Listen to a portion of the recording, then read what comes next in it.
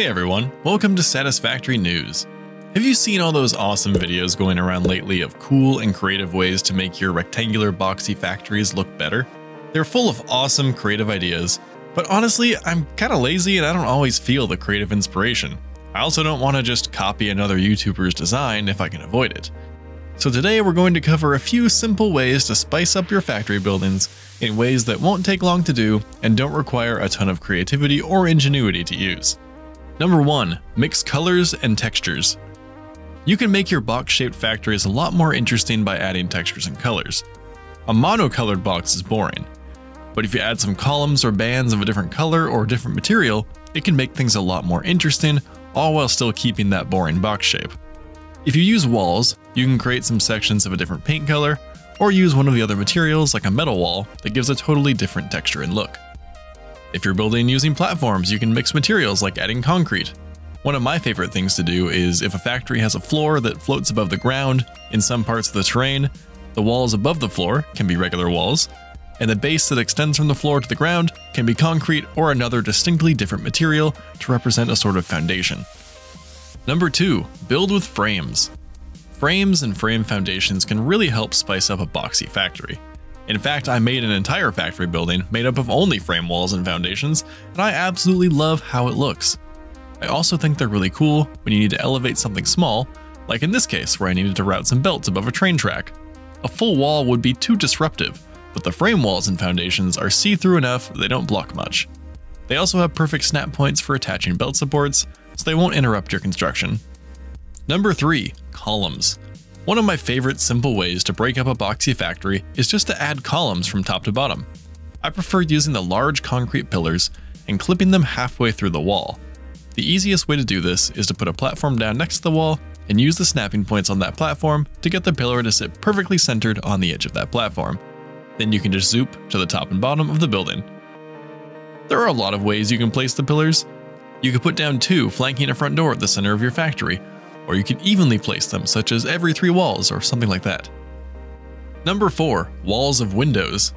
One of the easiest ways to break up a boxy building made up of walls is to simply replace an entire horizontal band of walls with your favorite window design. It's a super simple way to make the building more interesting from a distance and can even show off the factory within when you're close up.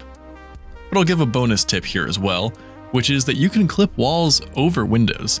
This means you can use angled walls to clip over windows and get angled windows in custom shapes. So if you want to do something a little more interesting than just a flat wall of windows, you can add little angles every now and then or create a whole wall of windows and walls to make a logo. Number 5. Fake pipes. The real world is full of seemingly random pipes sticking out of walls and going back into them. Who even knows what those are for? But even if your factories aren't using fluids, you can make your boxes a little more interesting by adding pipe wall holes to your walls and putting pipes around them. You can also paint your pipes, you can make them a lot more interesting. Try varying the lengths of the pipes and adding some that go around corners or make bends. I highly recommend the horizontal to vertical build mode for them. You can also use a mixture of Mark 1 and Mark 2 pipes to create differences in texture. There's a lot you can do here. Number 6. Create depth. Part of the reason that boxy factories are so boring is that their faces are flat and lack both depth and texture. I already covered how the texture problem can be solved by using different materials, but how can you solve the depth problem? We can do that by creating a facade that has depth to it. The easiest way to do this will be to use platforms. That way we have an entire platform's worth of depth to work with. So give yourself a platform to work with on the front wall of your factory. One way to add depth is to have an entirely flat wall except for some windows that are recessed. You can do one-off windows, or you could create an entire column of recessed windows, perhaps with a ramp at the bottom, an inverted ramp at the top, to transition between both depths. One of my favorite building designs that I've done uses angled walls and windows at various depths to create a large angled facade, which was inspired by this building I saw while driving around in Cyberpunk 2077. Using the real world and other video games as inspiration for your buildings can really help a lot. When I saw this building, I could practically see how it would come together in Satisfactory. Number 7. Clip factory buildings through walls.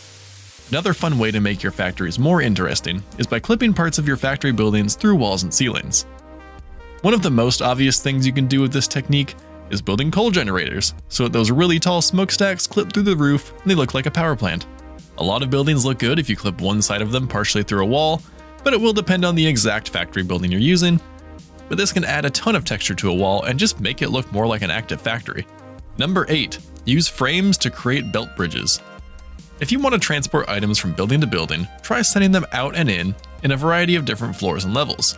This can make your factory seem busy and lets you create 2 buildings where you might have just made 1 before.